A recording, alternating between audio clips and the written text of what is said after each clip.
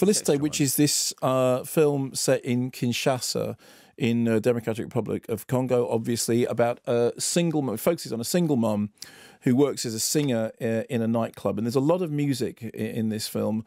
I was thinking, you remember that film, Bender Balili? You remember that? Which was absolutely brilliant, about the band who were on the streets of Kinshasa and then recording an album and then going off and doing. In fact, they ended up being a big touring act. So I don't remember that. Okay, I really liked it.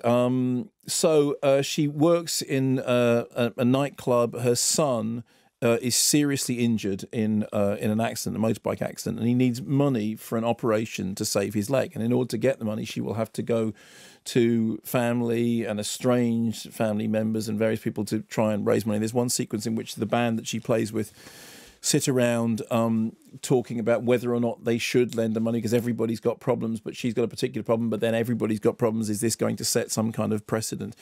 And events slowly start to overtake her. And what the film does is that it has a great balance between, on the one hand, the kind of verite street life feel. It all feels very urgent and very real, but also the way in which the music is used, because when she's playing in the nightclub, it's playing this kind of sort of trancey, repetitive, very rhythmic, very, very sort of engaging music. But we also get clips of the Kinshasa Symphony Orchestra playing these pieces by Arvo Part, and there's one sequence in which she's singing whilst things are going on in the background and things that she's having to deal with, and the audio of her singing drops away and we start to hear the orchestra playing this much more melancholic, much more plaintive, much more sort of, strangely ethereal sound. And what it does, it creates this impression of a world that on the one hand is, vibrant and has got this very sort of upbeat tempo to it, and music is absolutely infused through everything. On the other hand, there is this other thing going on underneath,